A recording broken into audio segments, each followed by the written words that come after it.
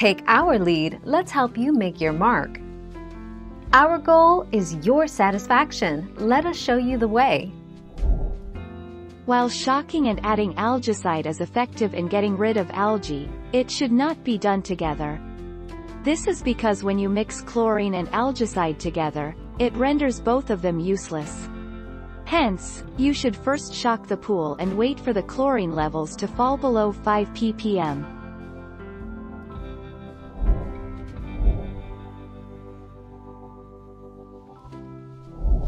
Let's help you make your mark. In most cases, the quickest way to turn your green pool blue is to shock it.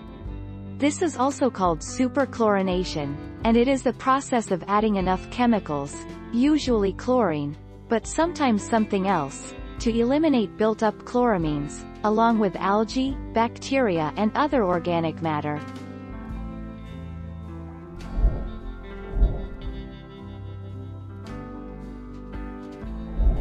Make your mark, take our lead. Getting rid of algae with chlorine shock chlorine is a very effective sanitizer for water. When you maintain a swimming pool with 3 ppm, parts per million, of chlorine, it will inhibit algae from growing.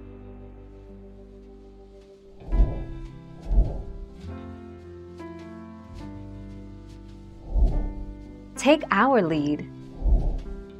24 hours. It's important to know that using pool shock and algaecide together can create bad chemical reactions if you don't take the necessary precautions. Your chlorine levels won't return to normal right after you shock your pool anyway, so we recommend waiting at least 24 hours to add algaecide.